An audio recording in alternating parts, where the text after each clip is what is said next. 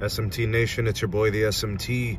Looks like Verizon has just wrapped up this tower site upgrade, my neighboring site here, and it's done. All the hardware is good up there on the tower site.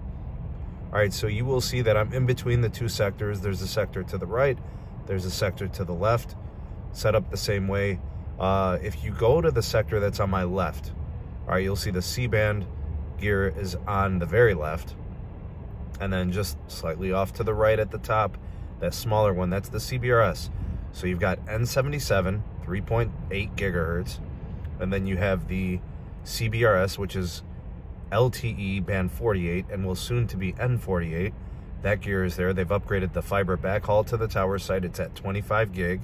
So that's, and then they did the LTE upgrades as well. Now the site is not on for those connections. It's really only running the standard LTE, so it's not very fast. Basically, it's running like it was before the upgrade, so that stuff isn't really, it's not on and it's not optimized yet. So I will be upgrading this as soon as it goes live and they start to broadcast, and I'll be testing. So you guys can bet your bottom dollar I'll be testing the crap out of this. And I have, you know, the Verizon LTE Home and the 5G, you know, access through that new hardware that they've got sent out going to customers. So I'll be testing this, right? I will take it mobile. I will test it. I'll test it from home. I'll see if I can connect to it. More videos to come, but the tower site upgrade itself is done. Took a couple of weeks. It's still not on yet.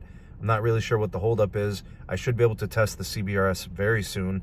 And then in January, once that C-band goes live, and I'll be monitoring that, I'll be testing that as well.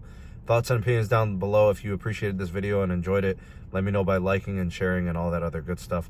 Links in the description box for all that's going on with the SMT community, the Twitter handle, as well as my my email. And then, of course, if you want to support us on Patreon, get early access to videos, exclusive content, podcast live streams, and discounts on those mobile. Thanks for watching. We'll see you on the next video. Peace.